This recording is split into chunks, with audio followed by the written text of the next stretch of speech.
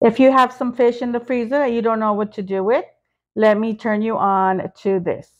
Today, I made some breaded fish. This is some tilapia empanizado. Super delicious.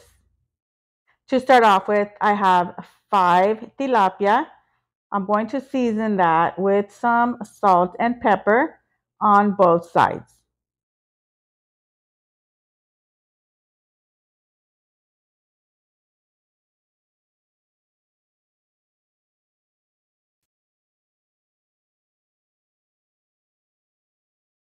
And now I'm going to dust each piece in some flour, making sure to dust both sides and also making sure that all of it gets covered with the flour.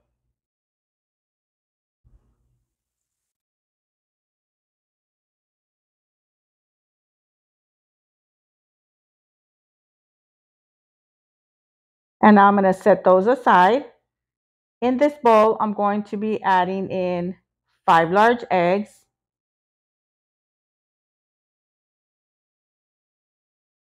about a tablespoon of mustard, and 1/3 cup of whole milk.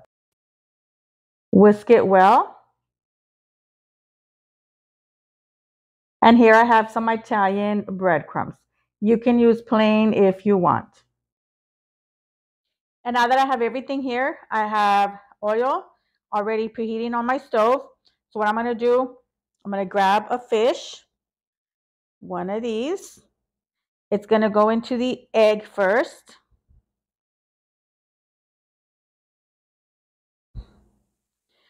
And then into the breadcrumbs. And I'm just patting it down, making sure that the breadcrumb sticks. What I'm going to do, you don't have to, I'm going to double dip it. You can skip that step. Either way, it'll come out delicious. And then I'm just going to set this aside. And I'm going to continue with the rest. And then I'll fry them.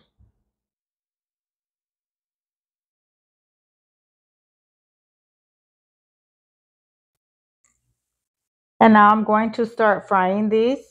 It's going to take about 3 to 4 minutes per side.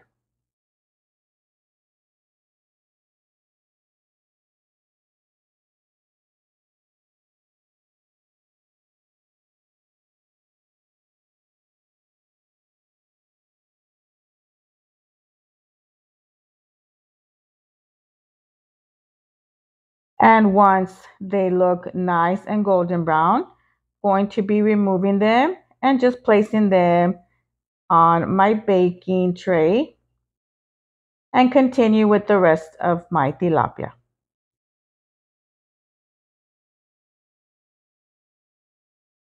And once these are all done, don't these look so delicious already? It's time to plate it up. I like to eat this with some white rice with vegetables, and I made a cabbage salad. Super delicious, and you can't forget that lime. And this is ready, so it's time to try it. Cheers.